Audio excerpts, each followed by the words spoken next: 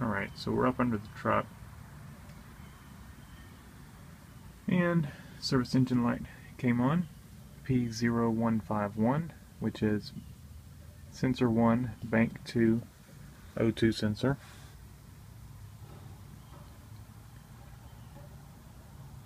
Didn't look it up, but I would assume bank 2 is passenger side. So there it is. And they both look original. There's bank 1. It's got 239,000 miles on it. So I went ahead and I bought 2 new Denso. Picked them up on Amazon for I think $22. And I think Advanced Auto Parts was wanting like 51. Or maybe these were 25. I basically got 2 for the price of 1. So I figured I'd just go ahead and change both of them out. They're the same age, and they start getting a little sloppy in their readings before they fail. Well, they get sloppier and sloppier until it finally shows a service engine light. So what you'll need to get these out, you can do it with either a 7/8 or a 22 millimeter open-end wrench. I'm actually going to try that first because it's easier to get that in there. If that fails, I've actually got an O2 sensor socket. See, it's got a cut in the side for the wire. Feed the wire through the cut, and this is a, come on, focus. See, 7/8, 22 millimeter. So, but it's kind of tight to get a ratchet in there.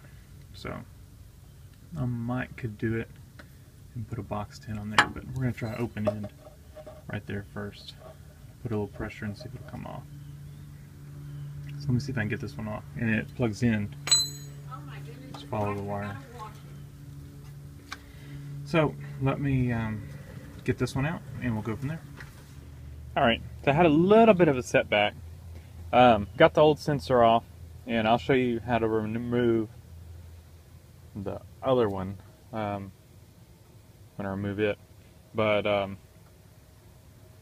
realized right as I was taking it off that I did not have the right O2 sensor, and actually left the old one in the car in the 4Runner. So I can show you the new ones. You can see this plug right here. It's got a kind of a flat 4-prong plug. Mine has this square plug. The old one did. And the connector on the truck has a square plug. So I did some checking. It turns out it's 2 different O2 sensors, 2 different upstream, 2 different ones that are before the cat, 2 different styles. One for trucks built in Canada and one for not built in Canada. And it turns out my truck is built in Canada. I did not realize that. So when you order your O2 sensors, either look at the plug or check to see where it was manufactured.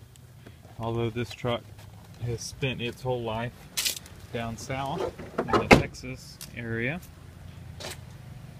it was built in Canada.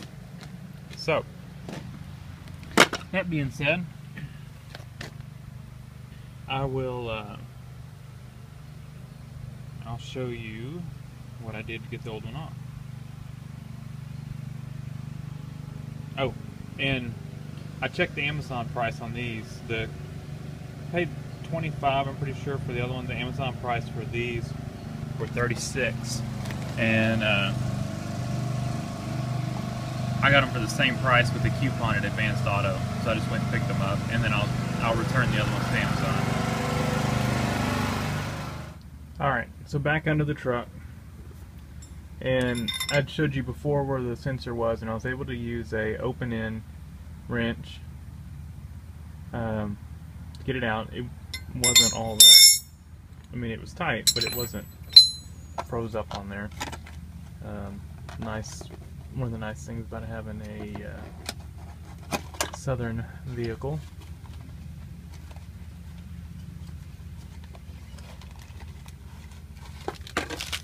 So we got our new sensor.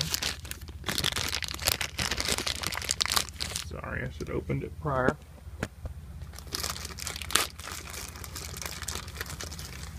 Here's our new one.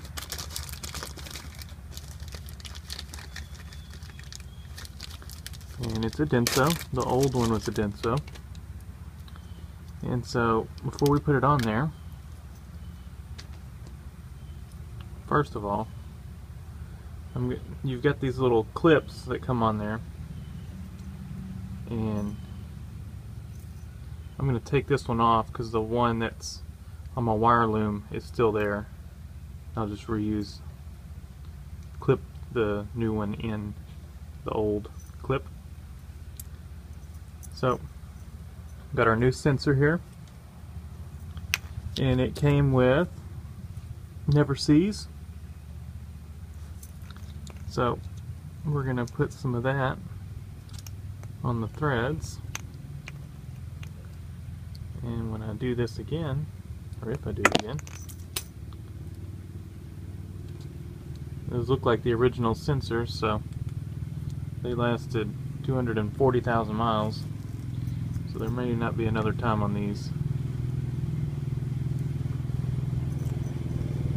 Just coat the threads.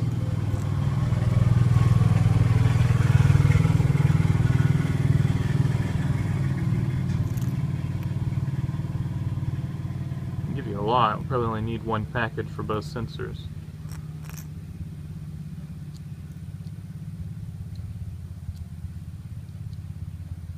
Alright. So got it on there good. There, so it doesn't get dirty. Got a little bit on the sensor right there. We'll wipe it off. Alright. So sensor 1. Wait, this is sensor 2. This is sensor 1, bank 2. This is the one that was giving me the service engine soon light. So you can see right there where it is. And I got it with just a boxed in wrench, or open end wrench.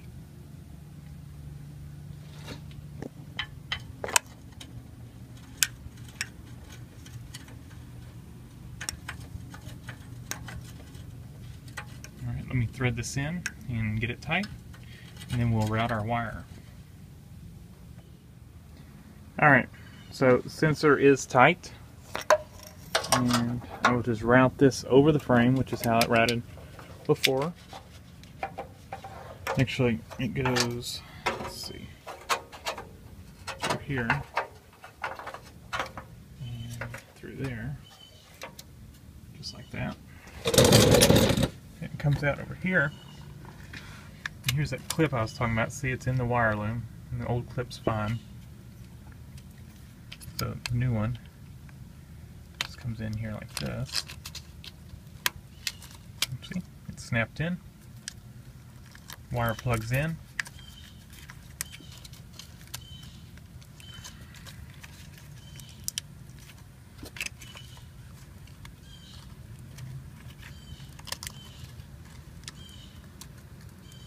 let's see, did it snap all the way in? Dirt falling.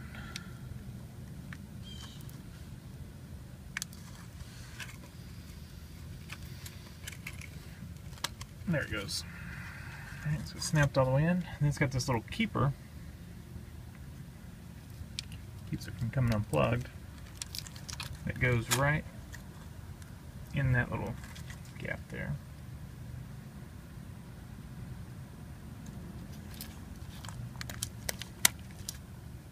Like that.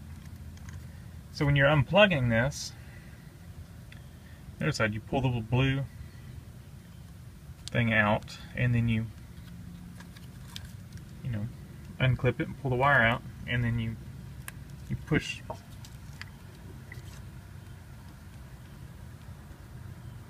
on this little clip and slide it out. So pretty easy. I'm going to do the other side, and I'm not going to film the other side because it's just like this side. It's also a tight fit, so I'm hoping I can get it out also with using a open-end wrench. But if not, I do have the socket. It's just going to be a tight fit. I may have to use the socket and put a boxed-in wrench on the end of it because I don't know if I can get a ratchet in there. So anyway, I'll show y'all when I erase the codes on it. A little bit of an oil leak.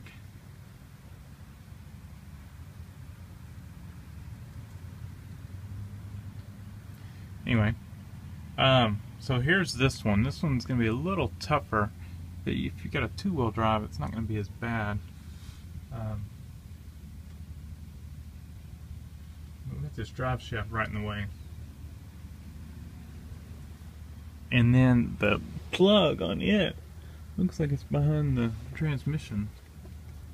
Behind the shifter on the transmission, right? In there, see that little blue?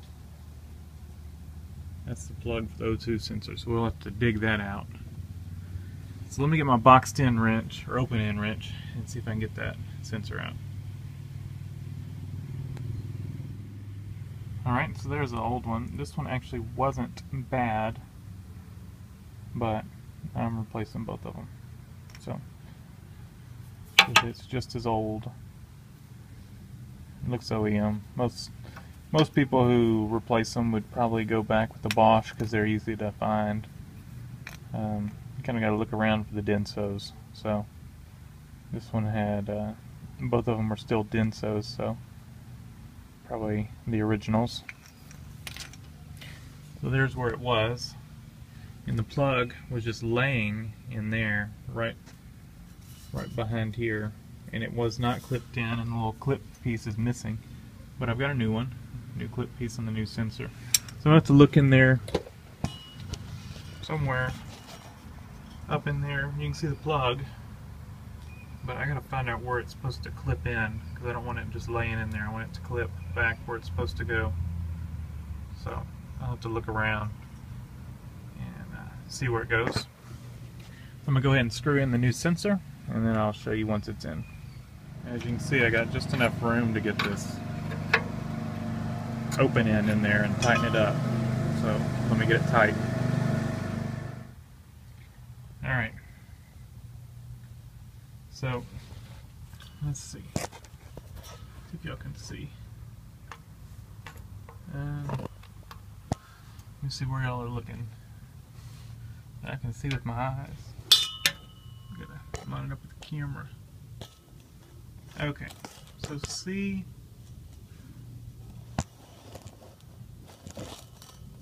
Okay, so in your top right,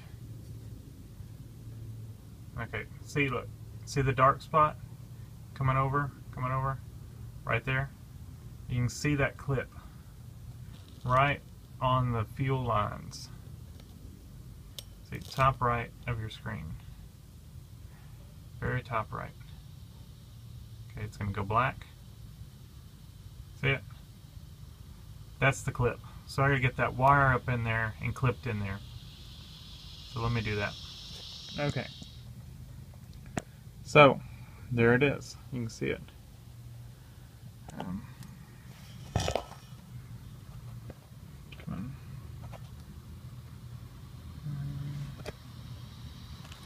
Clipped right where it's supposed to go, with the little blue keeper in place.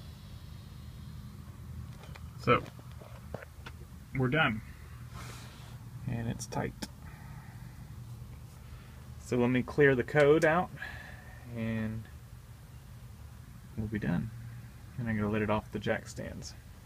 Alright, and connect it. So okay, so you can see it's got one code in it.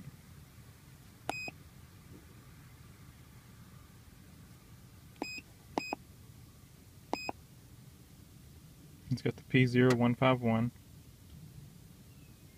Bank 2 sensor 1, that should be passenger side sensor 1, but we replaced both sensors, both sensor 1s, bank 1 and 2.